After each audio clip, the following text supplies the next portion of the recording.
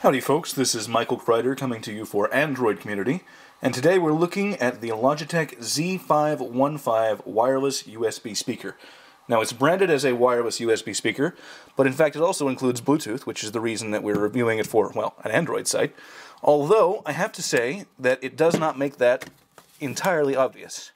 You can see here's the entire device, back to front and all that. And there's no mention of Bluetooth anywhere, including in here underneath this this little flap here, if you can see it on the camera. It does have a little slot for your USB connector, and that goes into your computer naturally. And it can slide down in there very snug. But since we're really only interested in Android phones, we're going to review this from that perspective. So, let me make sure I'm still in focus here.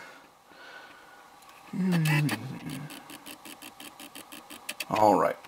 Now, it's pretty slim for a speaker unit that of this volume. I'd say it's about 9 inches wide, maybe 4 inches tall. And it's designed to be a little compact, battery-powered speaker that you can take just about anywhere, say to a party, or if you're in a car and you don't have easy access to the stereo there. And it connects naturally via Bluetooth. I've already connected it to my Galaxy Nexus here. And the pairing process is not exactly obvious. What you're going to do is, once you've turned it on, you're going to use these volume buttons here on the back. This is the power. I'm just going to turn it off real quick, and you can see those status lights are off. And you turn it on again, and you're going to get this blinking light indicating that there is no wireless connection. Now, you just press these two buttons for a few seconds. Let's see here. That should do it.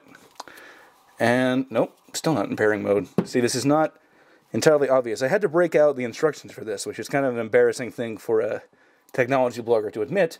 But, well, it's some very sparse controls. See, now we're in pairing mode. Okay. Now, let's see if I can get it reconnected to my phone here.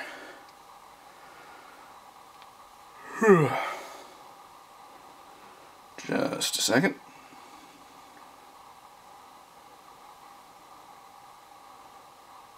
Alright, looks like we have re-established the connection. And the pairing itself, once you figure out how to get it into pairing mode, is not difficult. And you can see that light has stopped blinking, so we're officially connected. Now, just so you can hear the output of this thing, I'm going to go ahead and play some music over here.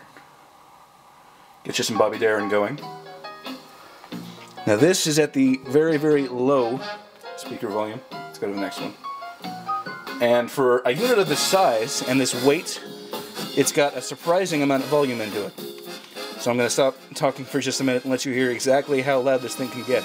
I got rhythm, I got music, I got my gal who could ask for anything more. Alright, we're at the top end of its range here. I got daisies so I'll go ahead and in pause green it. pastures. I got my gal who could ask for anything more. To it Old man trouble, I don't mind him.